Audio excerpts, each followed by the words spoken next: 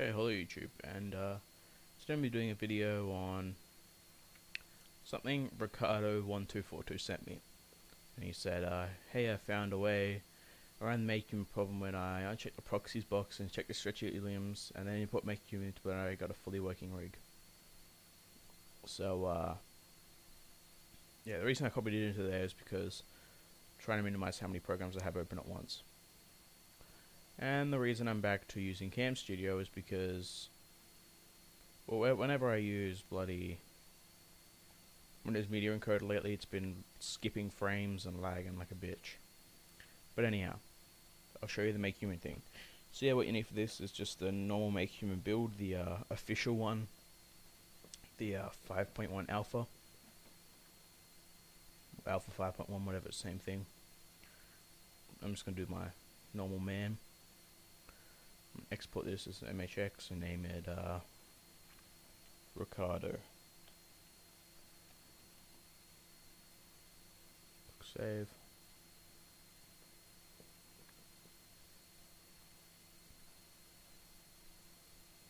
Yep, it's done. Close that out. Open Blender. File import .mhx.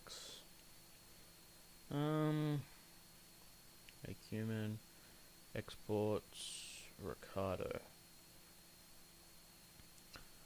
Make sure you uncheck the proxies. So it's just over here by the mesh.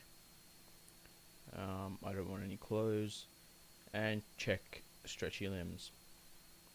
Go import. And if I click over here, you can see it importing.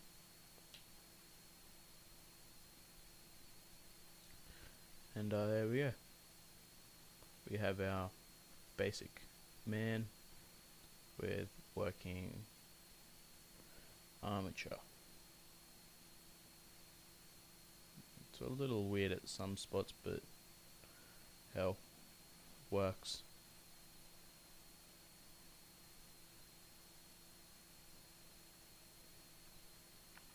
So I guess that's how you do that. And I think I've gone over how all this stuff works before, so I won't go over it again. And I'll show you that it does render out. Turn on ambient occlusion.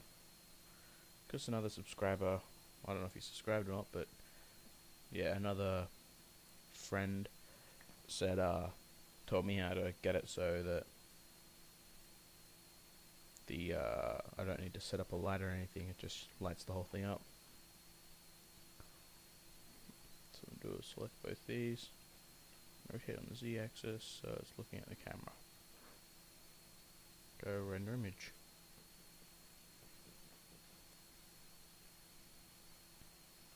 So yeah, there you go.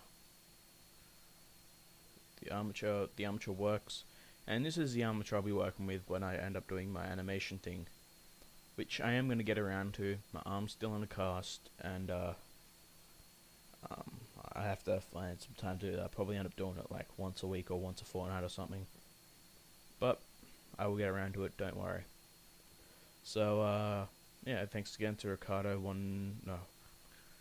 I keep forgetting my last four numbers. Ricardo1242. And so yeah, thanks for watching, and yeah, just thanks for watching, and I hope you have a nice day. And if you know any good free screen capturing software for PC, because I'm kind of over Cam Studio, how it lags. I don't know why it only goes at input rate of 2.19 frames per second. That's probably why it lags. But yeah, thanks for watching.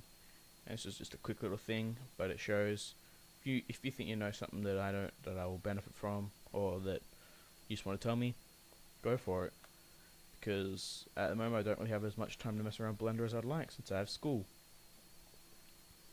But yeah, thanks for watching, and bye, and hope you all have a nice day.